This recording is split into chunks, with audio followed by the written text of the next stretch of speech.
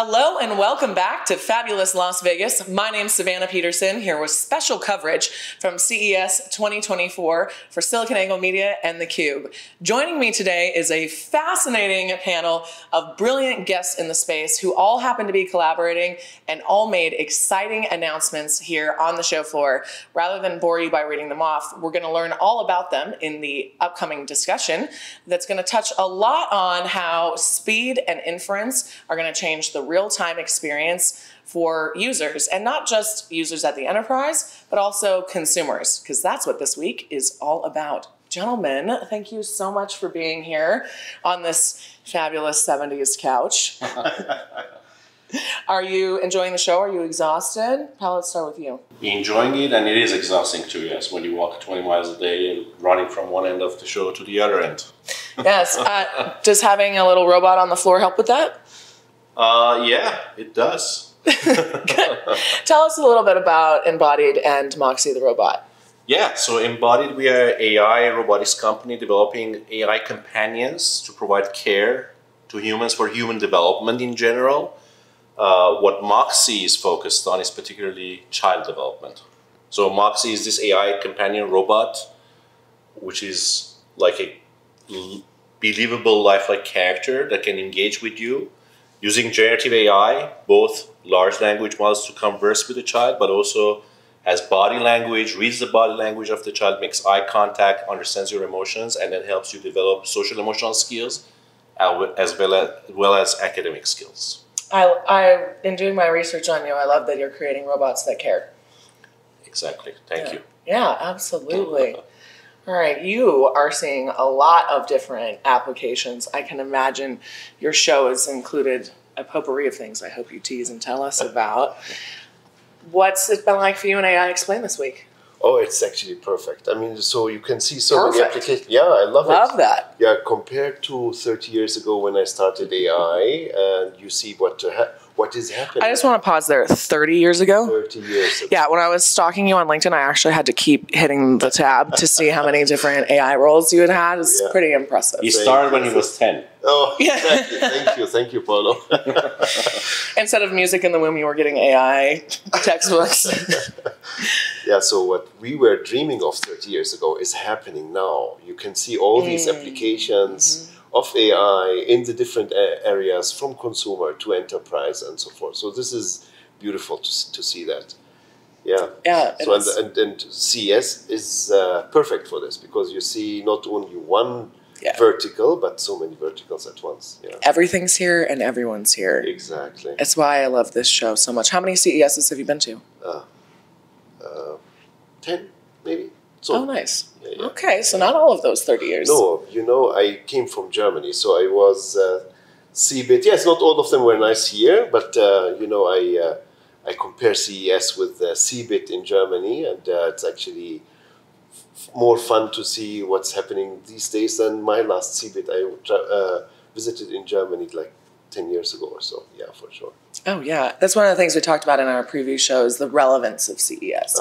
And I think sometimes there's rumors of it not being that big of a deal. I don't know about you guys, but for me this year feels as big, if not bigger than ever. It feels like the energy's back up. Yep. The meetings are happening, the flip badges in the hallways, secret things, lots of NDAs. It's been very, very exciting. Jonathan, you're on theCUBE as much as I am these days. How's the show been for you and Groq? It's been great. I mean, previous year, 2023, I think everyone started to realize AI was going to become real. And that was interesting because people didn't know what to do with it. But in 2024, I think that's the year that it really becomes real. Like, not hypothetical, but real. What does that mean? So, you've probably used one of these chat bots and you've interacted. How much do you use it every day? Never. Yeah. It's not engaging. No. It's slow. It's not like, I don't know, search. It's not like your news feed. If it was fast, it'd be engaging. So this year, things are going to start to become interactive. And that's going to make AI engaging. It's going to increase the usage, and that's going to make it real. So to you, engaging is real? Yes. If you are using it many times per day, than it is real. Yeah. And I would say, to add to that, what we have experienced with AI to date is amazing potential, but the interface to it sort of reminds us of the early days of computing, where you had the flywheel or the hourglass just turning and turning and turning and turning before you could. You just sent a shiver down my spine, remembering that. Oof. Yeah, and that does not make for great user experiences, and with removing the latency so that these large language models and other generative models, because we are going to move towards multimodal systems which require even more compute, Right. which will make it even slower if we continue down the current path. So making it respond immediately makes it a lot more real. For what we do at Embodied, actually is super important, because it's an AI character. It's in physical form and it's interacting with you. And imagine if you and I were having a conversation and every time you said something, you saw zero reaction from me for even 2 seconds. It's odd, right? I mean, I just thought about 7 jokes I shouldn't make. But I would not feel as welcomed as I did entering this room today. Let's put it that Actually, they way. use it in negotiation tactics. Like when you want to make a really uncomfortable moment in a negotiation setting, you just say nothing. That void. Did you see? I just tried to hold you out there. Yeah. Right? You did. And that void in interaction makes people uncomfortable, right? And when we're going towards these interactive AI companions that are going to help people with development, companionship for loneliness and all these things, the interface has to be a lot more fluid than where it is right now. How important is that working with younger folks, with children? Even more important, right? Because we human, sort of adults, we may be a bit more patient or understanding of what's happening under the hood. Kids, when they interact with Moxie, they actually personify it. And to the point where if Moxie, for instance, this is part of the HRI as well, human-robot interaction, like working in real-world environments is complex. So let's say Moxie is having a conversation with a child. Something happens in the background that causes Moxie to think the child moved over there and turns away from the child. And this happened early days of our development. Children would get offended, literally, like, Mom, Moxie's rude. I don't want to talk to Moxie anymore. Just that subtle error or bug, right, caused that. And delays and in communication and so on do that too. They are not patient enough for it. What an amazing user test, litmus test. I mean, kids always tell you the truth. It's one of the things I love about young people working with teens. And I can't imagine having a product that tailors to them specifically, but like, wow, it's just what voice of customer there. That's outstanding. That's outstanding research and so important. Speed is important in every single thing that you do. And when I was stalking you before this thrilling panel, I sensed from some of your quotes that as you saw all the different exciting things happening across verticals, you were nervous that speed was going to be the killer. It was going to be impossible to do this without the right amount of power and speed. That's so true. So, like Jonathan said earlier, I think in 2023 we had the year of demos and prototypes. Now it's time to prove that the demos and prototypes can actually do a thing, and speed is a critical component. I think speed is enabling even the prototyping and experimentation phase to be more efficient. You can run more experiments and so forth. So a person can actually, or a company can actually do more experimentation, more experience, user experience tests, for example, to figure out what is best. And today, every iteration is still taking quite some time. It's gotten much easier than, again, 30 years ago or 10 years ago or even 2 years ago. But it's by far not where it needs to be. It needs to be 10 times, it needs to be 20 times faster so that we can actually innovate much more. And speed is opening up also a new way of thinking about AI. So what some of our customers are using, they're not using one agent, one LLM at the same time. They're using multiple LLMs, negotiating with each other to serve a certain problem. It's the same like if you want to solve a problem, if you want to start a team to solve that problem, it's a team. 5 different people, 5 different capabilities, sitting together, negotiating and discussing things with each other. So you need 5 specialists to sit down together and monitor each other and helping each other to do something better. So if we don't have the speed, we can't afford to have multiple of these running at the same time. Now with the speed there, the sky is the limit. You can do so much more than what you did before. And that's what we do. We have 43,000 models right now on the platform. We want to see them all on Groq so that can actually iterate so much more faster than and with the experimentation each of these small and large companies have on our platform. Wow, that's impressive. How does it make you feel hearing him say that, Jonathan? Oh, I'm excited. Shocked. Well, not overly shocked, but we've been talking for a while and we're developing a great relationship. And I actually think one thing that's really important to note here is the 3 of us sitting next to each other here with you interviewing us, we're each representing a different portion of the stack. So we make models go fast, we provide compute capacity. aiXplain here provides the quality of the models, the selection of the models. And then with Embodied, it's more about bringing that magic to the end user and that experience. And so you're starting to see the maturity of AI now, right? A year ago, I don't think any of us would have known how to find each other. I mean, it was so new, it was the Wild West. I don't even think we knew what our interfaces were to each other. We might have even met and thought we were competitors, and now it's like, we don't do anything that's the same at all. So that's fantastic and news to me. How long have y'all been collaborating? Only a couple of months, really. Like live, yeah, a couple of months, 3 months, yeah. Yeah. I mean, with Embodied, we had longer experience, collaboration there on working together for a couple of years or so. But now that we have Groq underneath, this integration between the 3 platforms is very young. Yes. Yeah. Well, thanks for sharing a bit about it with us today. That's awesome. You won a CES Innovation Award. I'm actually one of the judges for the CES Innovation Awards.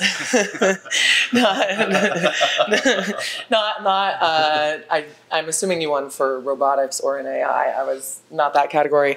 But I'm curious, what does that award mean for you and the team? I think it's great to get recognition, especially in a noisy forum like this where there are thousands and thousands of announcements happening. I think it's great for my team also because they work hard every single day inventing new technologies, bringing it to the world, and it's always good to get feedback. As a matter of fact, even I said the award is a great trophy, but the thing that I really see on my team when they're standing in front of the audience and seeing how people are reacting to Moxie is so invigorating and energizing for them, really. Like some of the youngest team members that literally are sitting at the computer all day long and coding, now they're seeing how people are reacting to result of their work. Really fun and energizing. I'm sure when we go back home, everyone is going to be super pumped about the reactions I've seen here. And you've made it real, right? So exactly. We were talking to your head of PR, and she was saying people would ask, when can I have this? And you're like, no, we have it now. It's in the market already, yes. And so I think that's the theme for the year. The year, 2024, it's going to be, what do you have? Yeah. And I think it's really cool because, there's so many hypothetical applications. CES is full of MVPs and show cars, like you said, the prototype, and something that's actually shipping at scale, leveraging everything that you just described is actually, it's really compelling. And it's super exciting. This is my 12th CES. I started my career in Silicon Valley Nerdland throwing parties at CES. This is my show. I love coming here. I love seeing everything. It keeps me relevant for the rest of the year. And it's really cool where we're at such a fun place of the physical manifestation of the cool things happening in software and in hardware and that makes it all happen. So I'm excited. So Jonathan, I know that you had a really exciting announcement this week as well. You've opened up your API for developers and companies. When we're talking about making AI real, what do you think that's going to do? What is that going to enable these companies and folks to do, like aiXplain and like Embodied? Well, as we've announced, we're working with aiXplain and Embodied. We're going to be helping to power the Moxie Robot's interaction with children. And over the holiday break, we actually took Llama 2 70 billion, the famous open source model, and we put it on our hardware, and we made it available to the world. We made #1 on Hacker News, and we just kept humming. So as a result, we got a very large number of people reaching out to API@Groq.com asking if they could get access. And we're letting people on a little bit at a time. But our goal is to make sure that this year AI becomes interactive, it's real, it's usable, no more spinning beach ball. I think we're all here for that. I suspect there's, well, maybe you can tell us, what types of customers are the first folks knocking on the door? So typically it's someone who already has a product. For example, Moxie is real. aiXplain is real. And you have this product, you've got users, and what you're trying to do is increase the engagement, increase the user count. We're not so good at working with people who haven't figured out what they're doing in generative AI right now, which is a large number of people. But if you have something, if it exists, and we've got a couple of other soon-to-come announcements of customers who are going to be using us, some of them quite well-known, and some of them quite big.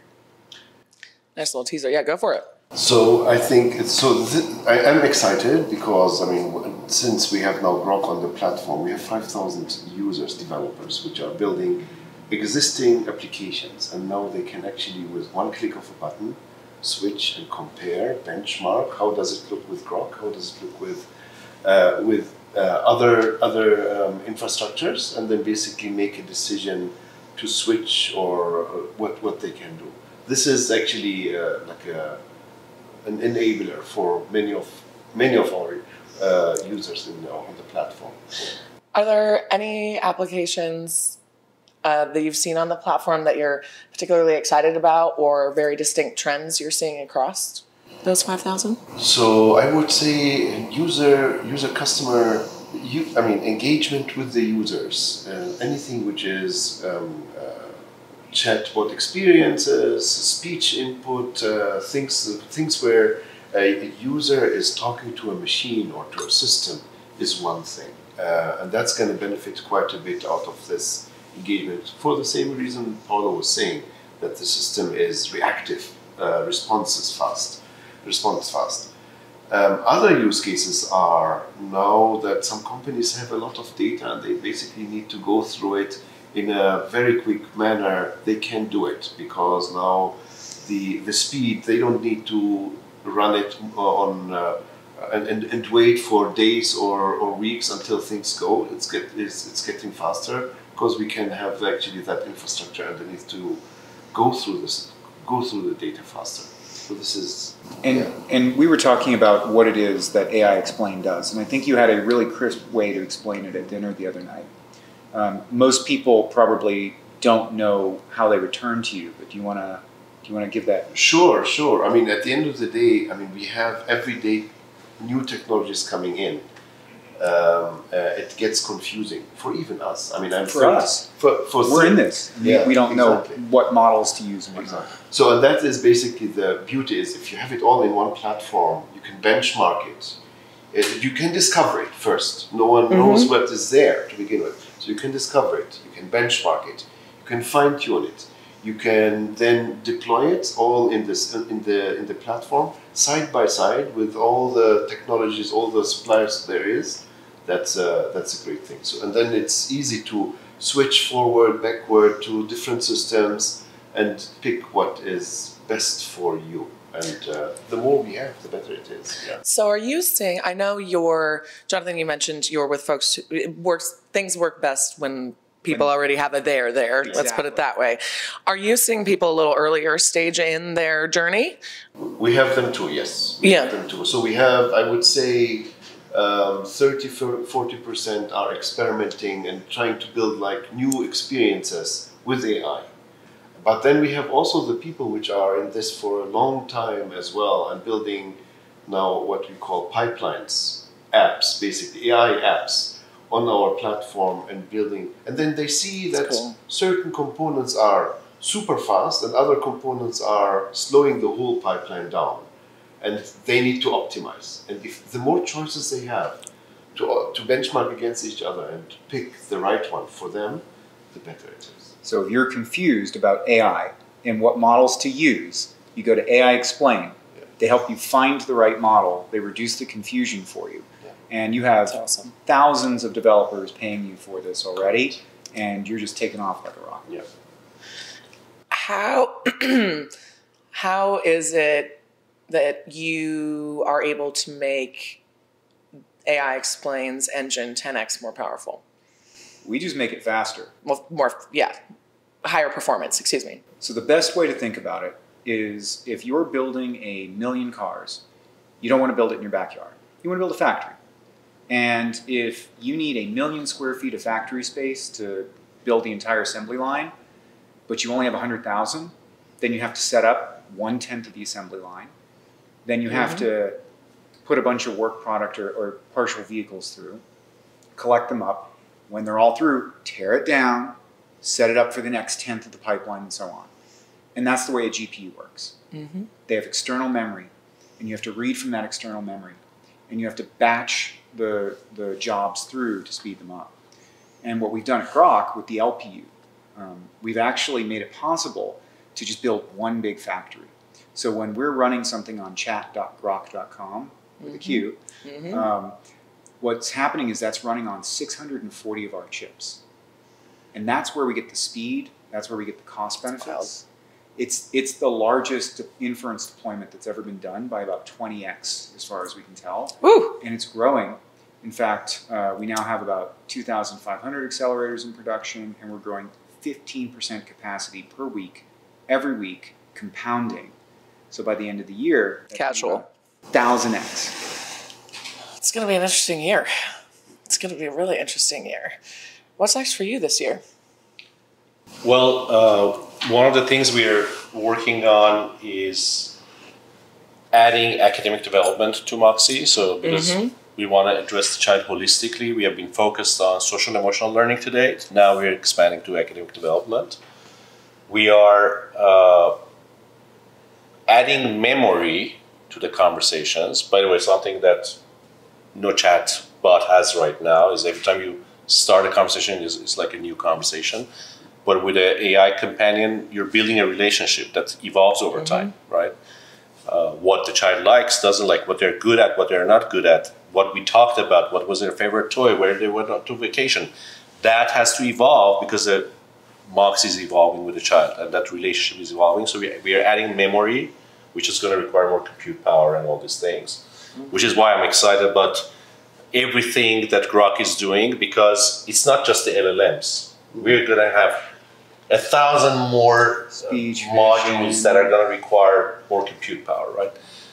And then we are also releasing a digital experience, which is going to allow families that may not be able to afford a $700 robot, although that $700 robot typically usually ends up costing tens of thousands of dollars. We have made it affordable enough, but yet there's, of course, we want every child to have access to this kind of technology, so we are releasing a digital app as well. So you would be FaceTiming with your Moxie. So there's some exciting stuff coming up this year. How'd you decide on the name Moxie? Oh man, long process, but after many choices, we went to Moxie because Moxie stands for grit and perseverance. And that's a very important trait for any human being to have throughout their life. Yes. Snaps to that. Totally agree with that. We've talked about names on the show a bit, so I was curious about yours and with the Groq battle that you've been facing.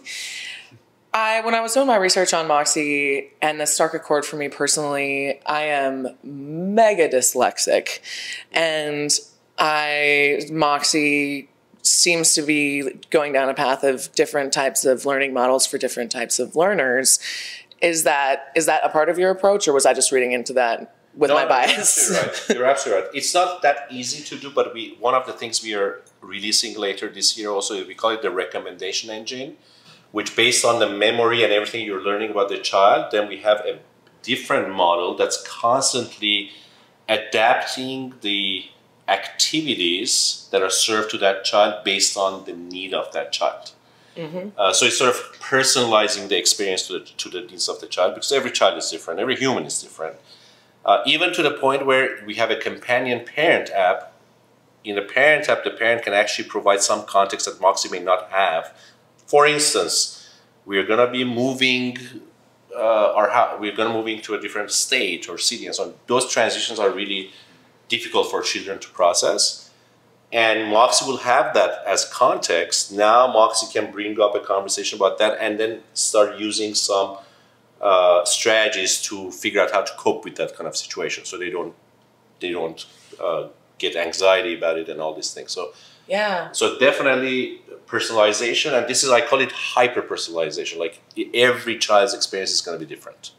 It's really cool. I was on a panel on the CES main stage on Tuesday talking about the future of AI in healthcare, and one of the things I brought up was collaborative care and holistic wellness across things. And I think it's so cool that you're leveraging these solutions to make something that can integrate with educators, with parents, and with therapists. And I thought that was a really important differentiator that pushes it past novelty. And I know that's something that you're also very passionate about, is getting us past that novelty phase and, to like your point, to making it real. What are your biggest, this is a fun one I hadn't thought about. What are your biggest fears for this coming year? We talk a lot about excitement. Is there anything that could stand in the way of all the greatness we just talked about, or be a bit of a roadblock? So I think instead of talking about fears that we have, I think it's better to talk about the fears that everyone else has that could become a roadblock. So whenever I'm in... That in itself could be a fear if we're really getting meta about it. But like whenever I'm in a Lyft or an Uber, I try and talk and ask, like, what have you been hearing about AI? And people generally have this sense of dread and concern. And it's so different from us who are in this, because we're actually seeing a lot of the positives. I think the first time you had me on your show, I mentioned that large language models were going to provide subtlety and nuance and help people understand the world in a better way. Not look at things so black and white, but actually maybe there's more depth here. Mm-hmm. And if you think about it, by giving a child access to something like this, you can help them understand the world a little bit better, have a broader perspective, rather than this sort of linear programming from TV, where it's all about drama and just dragging people into things. Think about the bad behavior that your kids are learning, because the goal of TV is to hold your attention. It's not to expand your horizons, to your understanding. By having this in a very engaging format as the Moxie Robot, you're actually going to be helping your children understand the world better. And I think we got to educate people on what's possible with AI, not just the sort of numerism that, interestingly enough, is coming from some of these AI companies, which I just don't understand. Yeah, and I think there is a lot of stigma against AI and robotics and all these things, and Hollywood has not really helped us in that area. When you see movies like Megan, a robotic companion that ends up basically slaughtering the entire family members and all that. But there are very powerful possibilities here. I think actually necessary solutions that we need here. As an example, we were talking about this earlier. If you have a child that may be on the spectrum, you probably will find out from the school. The teacher will come to you and say, "We feel you may want to figure out diagnosing your child." It's a devastating news for any parent to hear. You will have to work really fast to educate yourself. What do I do? And if you're a family that has access to resources, it will take you at least 6 months to get your child diagnosed. Yeah. At least 6 months, right? And after they're diagnosed, it's going to take you another 6 months to find the right care providers, if you can afford it. So there's a huge gap of providers to cater to the need there. The same thing applies in providing care for elderly. If they're living lonely and so on, because they've lost their spouse, family members are living too far away, they have maybe developed some physical health condition that doesn't allow them to be able to drive anymore, or even leave their home. They're entirely socially isolated. My mom went through that herself. How are we going to provide care for these people? You want to? Oh yeah, go for it, Jonathan. You were telling me an amazing stat about divorces of families who. Can you share this one? Yeah, I mean, to summarize, the challenge for families who have kids on the spectrum is one of the stats that stands out is divorce and financial ruin. Wow. Yeah. So, and we just don't have enough I didn't know providers. that. That's so sad. We just don't have enough providers to cater to these families, right? The same thing applies in other neurodevelopmental challenges, and then it applies also in neurodegenerative challenges, which is when you're in your aging phase of your life. And also everyone in between, if you look at the data in mental health and all these things, especially after COVID, there is a lot of challenges with mental health. And we don't have the human power, resources to cater. We're not trained. We don't know how to deal with this stuff. Right. And yeah. And in education, just to take another example, in education, the challenge is not so much about children not being able to learn, but it has to do with motivating them to want to learn. Mm-hmm. And if you have a child that falls behind in a classroom for whatever reason it may be, and there could be a billion different reasons, one of which could be situation in their household, divorce. 50% of families in the US go through divorce. That's traumatic for children, and that may cause them to get off their path, and they're falling behind. And when they fall behind, it's a vicious cycle they get into, because now in the classroom they feel embarrassed. They don't want to raise their hand to ask a question because they don't want to come across as not being the smartest kid in the class. With something like Moxie, it creates a safe and non-judgmental space for the child to ask as many questions as they want, go as deep as they want, to explore any topic they want, to find their curiosity and motivation and so on in a non-judgmental way, with a character that's going to have the patience in the world. And by the way, the smartest teacher you can ever find, because it has all the knowledge. It's a subject expert matter in every subject you can imagine. But the way I understand you is also, I mean, we are augmenting basically the educator with the AI. At the end of the day, there is no way we can have an educator or with the child 24/7. There's no way. Mm-hmm. So Moxie is filling that and enabling more. Yep. And that is true actually for many of the places where we use AI. We should not consider AI being necessarily a replacement for the human. Whereas, but there is some applications where AI is going to replace the human. I tell you a story in my past. So when I started with eBay, the reason I started the AI team at eBay, we had the challenge that we had 80 million used listings every day, and someone needed to translate that in real time. We had only 200 milliseconds time. Translation is a huge thing in this. Yeah, exactly. And then what kind of army will you need to hire? Human that can do it in 200 milliseconds, translate a listing of a thing in 200 milliseconds. So there is no way to do it. Mm-hmm. When I started my path in AI, it was in translation. That was my focus in the mid-90s. Friends of mine in the translation industry were saying, you're going to steal our jobs, you're going to reduce our jobs, etc. 10 years forward, we actually, through machine translation, brought the world closer to each other. You can actually use Google Translate and other translation capabilities to do the first gist of what you want to deal with, and then basically have the human do the final step, so to say. So we might need to see just how can we augment our powers with AI, and then that's basically the power. Yeah, that's a very good point. I 100% agree. Well, all right, final question, because we could talk all day.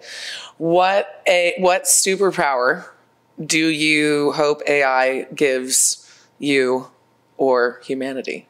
Since that's what we were just kind of talking about.